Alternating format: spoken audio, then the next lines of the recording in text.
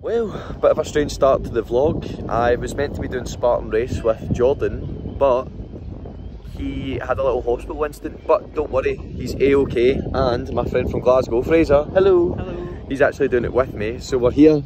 We're absolutely buzzing. There's all the tents from people that have came to camp. I don't know if it's the staff or people that have just travelled a bit, but I'm absolutely buzzing for this. If I was going to be doing it myself, I'd have probably treated it quite competitively. I would have won it, but nah, I'm just going to do it with my mate. So keep it chill, just have fun with it. So sadly, I did order a GoPro, but it never came in time, which is really annoying because I ordered it in plenty of time. But UPS standard, you know, the score. But yeah, we're just going to get into this, and hopefully I'll get some cool photos and clips by the end of it, because you get wet and I probably won't be able to record anything, which is really saddening, but it's okay.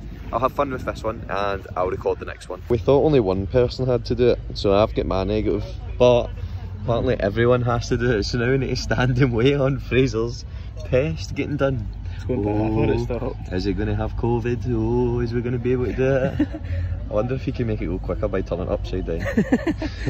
Oh well, it's a shame I won't be taking my phone with me because it gets muddy. Woo! That's us finished. That is a bit of me, by the way. That was so fun. How did you get on with it? Good? Look at the colour of us. We got these sick little medals, which is awesome. I'm dying to do the trifecta next year. Once we finish, we got this water. I think it tastes pretty rank, to be fair. I'm interested to try this. Yeah, we got a free t-shirt as well. There's plenty of stuff. There's a pretty cool stand over there that's got like natural, it's basically like a pre-workout. It's got like coconut oil and stuff. I'm going to really check that out because I'm right into my nutrition. Spartan! It's a shame Jordan couldn't have been here with us today, but thinking of you, buddy, I'll give you this as a memento. Thanks, Jordan. And thanks for letting Fraser come. It was an absolute awesome day out. This will not be the last time I do this. I will use the GoPro for something mega cool coming up. I've got another thing planned when the weather gets a little bit cooler. I will be honest, I've took my shoes off. I need to find out some good running shoes for this because my feet are in bits. Like, I do not want to see the blisters I've got.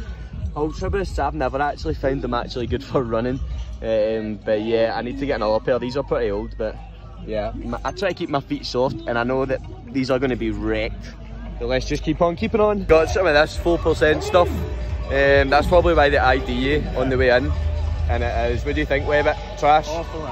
Awful, but I think it's meant to be healthy, and healthy things don't usually taste good, except for my meal preps. I do enjoy my meal preps. That's pretty trash though. First massage I think I've ever had, get the CBD in. I do feel tight, so hopefully I won't feel as much DOMS tomorrow. Back in the car, I've got my makeup on, as you can see. My thoughts have half gathered. I'm going to give you some quick tips. It's my first experience of Spartan Race, but naturally I'd like to say I'm quite athletic, and that was just a bit of me. Like, that was amazing, absolutely loved that. Tips, basically the way that this is a challenging event, because you might think 10k is not much, but the obstacles they throw at you are shifting all the blood up, so you're doing a lot of upper body work, shifts all the blood up, and then when you're having to shift the blood back to your legs when you're running, and it is hard. So like, just easy, quick off the bat tips is what I applied, and it worked, because if you stop running, then you're not going to start again, and it's so much harder.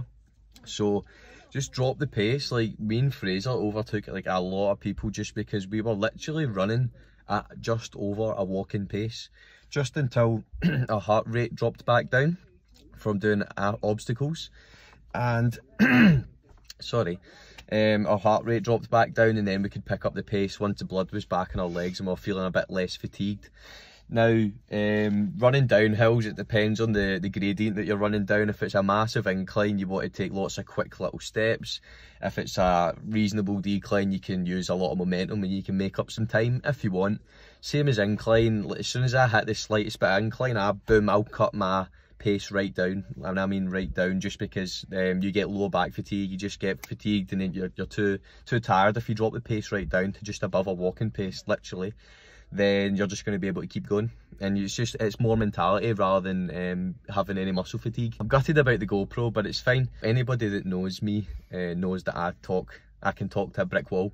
But it's just an awesome way to meet people. Like, I've got a lot of contacts that just from talking to people travelling around. And we actually started speaking because, you know, I love my micronutrients. And I was talking to Jason from Bax, and Jason was extremely kind enough to actually give me 2 tickets to the Scotland Spartan Race. So shout out Jason from Bax, give him a check out. We were starting talking about a lot of micronutrients that, so I actually got, he's basically a pre-workout that's a natural blend, and I'm going to be well interested to try this. Ideally, I will use it next week when I try and attempt another marathon with Fraser. It depends on the temperature, depends on quite a lot of things, how my body's feeling, because I'm feeling quite broken from that, and my feet are killing me. If there's one thing that I can't do, is get my feet hard, because I don't want hard feet. I try and keep them soft. I moisturise them and stuff, but it's my feet that let me down, definitely, as well as my shoe wear. I wear Ultra Boosts, and I've never thought they were good for running. So Jason actually told me to look into Solomon shoes as well as Asics. That's what he used. Jason's got quite a cool backstory. Jason was lucky enough to travel for his work, and he does insane things like cycle across the Himalayas, just wild, fly fighter jets, just think adrenaline junkie. That is Jason. So yeah, we'll talk about micronutrients, etc. So I'm quite buzzing to try these. But yeah, me and Fraser had an awesome day out. Did you have a good day out? Yeah, great day out, mate. Great day out. Jordan actually hurt his neck. He collapsed, but don't worry, he's okay. He's overexerted himself because of his tonsils. So it's going to be awesome, the fact that Jason's given me these 2 tickets to Scotland's Spartan Race, and it means I can bring along Jordan. And you know what? We might actually, that'll be 2 out of 3 to do the trifecta because I've got the medals. So might even try doing the trifecta this year. You never know. We'll see. I got a massage there for the first time, which was awesome.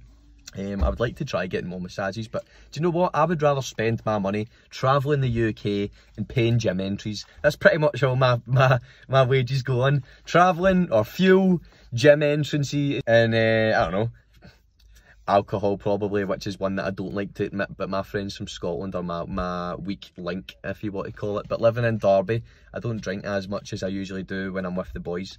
So that's how I am doing all this cool stuff at the weekends. Sorry to jump in here, but it's the next few days following the Spartan Race, and do you know what? It influenced me so much that I'm going to change my training for the first time in a minute.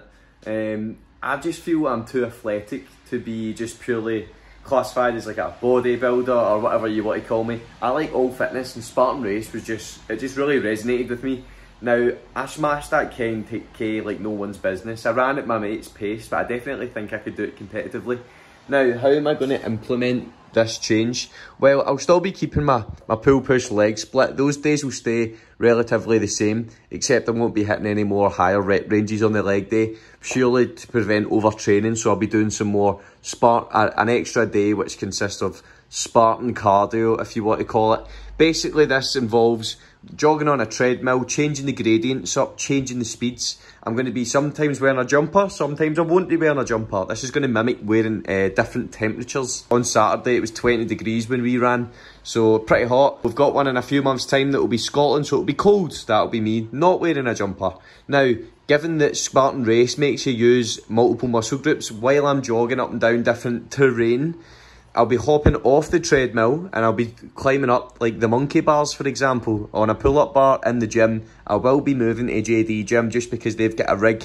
Ideally, the plan is I can hop off this treadmill, run up, climb up the different tiers of the monkey bars and climb back down, and I'll be doing different things like that. They also have a sled that you can push, and I will change up pushing with my shoulders, pushing with my arms as well as my legs, just to keep the blood flowing up towards my upper body and then force it back down to my legs, just to keep elevating my heart rate up and down. Just try to replicate the Spartan Race as much as possible. Now, since I do have my GoPro, I will be wearing the GoPro throughout it, so I won't initially be competitive because it's fun running with your friends. But one day down the line, if I want to feel like it, if I want to run it myself, solo run, maybe take the hat off and run with the big dogs, we'll see. It is all about getting a small time, so tactically all the big dogs run in the morning when the ground's fresh, but that means you could be running with the pack, waiting on obstacles. Now, one kind of clever way is, when me and Fraser done it, it wouldn't say the crowd was that competitive, so you weren't waiting on any obstacles. So that is one technique that you could use. Also, you could look at the temperature. Randomly, we did go on the Saturday when it was 20 degrees. but the Friday was 30 degrees, so all the big dogs would have been struggling, and then you can just kind of, there is tactics around it, so you never know. We'll see how it goes. For the foreseeable, this is going to be my new training split, because I don't want to just be, I want to be quite well-rounded, a well-rounded athlete, as you want to call it, or what I call it, athlete. So yeah, I want to start implementing my cardio, jack my cardio up, and yeah, just have fun with it. Back to Spartan Race League. Like and subscribed, all that good stuff, ding dong that notification bell. Next time we do the Spartan Race, I will have a GoPro, and I'll GoPro it, and it's going to be sick.